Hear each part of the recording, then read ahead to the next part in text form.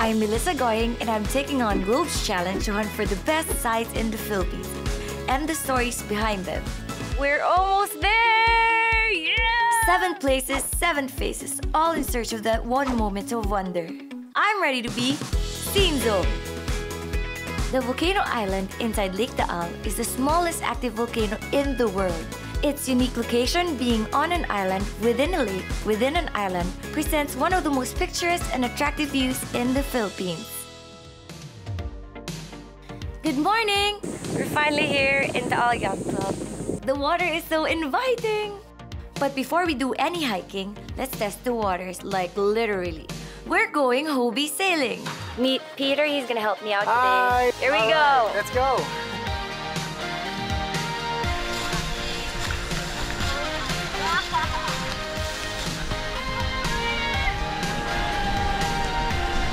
Guess where I am?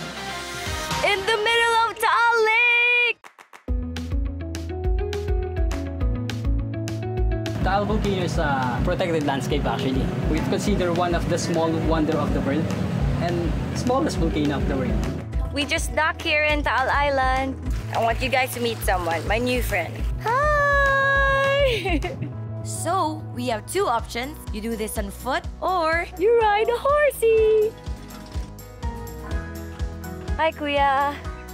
This is 30 to 45 minutes hike. I can do this. Guys, oh my God! This is worth the hike. Ang ganda. So yung main crater naman natin, na-form siya just because of the 12 historical major eruption. So na-form yung crater na yon, nagkaroon siya ng tubig, tinatawag natin siyang a volcano within a lake within a volcano. I have to walk faster. Can feel the heat. We're gonna have some Taal hard-boiled egg. Look.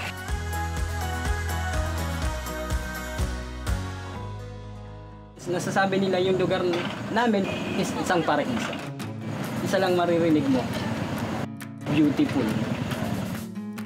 Finally! This is so relaxing. I learned that Taal, while being the smallest, is also among the most destructive of our country's many volcanoes. It was through these violent eruptions that the area was shaped into the awe-inspiring views that we see today. Want to know who else got Scenezoned? Subscribe now to find out.